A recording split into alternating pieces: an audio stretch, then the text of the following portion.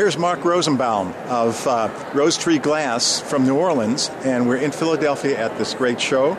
Mark has some fabulous new stuff as well as his old art glass that we carry.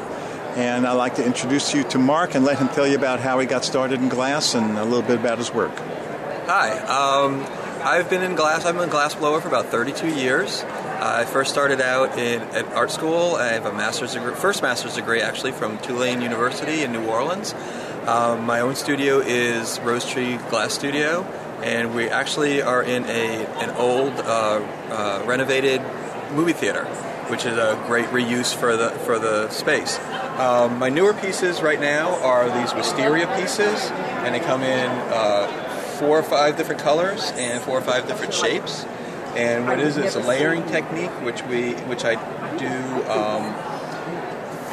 3 or 4 layers of clear glass and then 3 or 4 layers of colored glass. We have some copper glitter glass mixed in with there, which gives a real nice effect on them. And we have them for different seasons, different colors. It's a really great seller for us.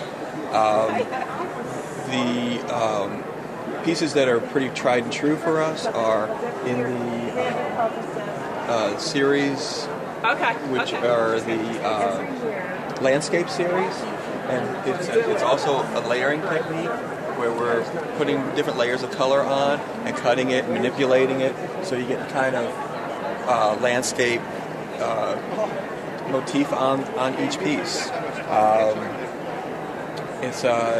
Glass blowing is a great art form, and I love doing it, and I'm hopefully doing it for many years to come.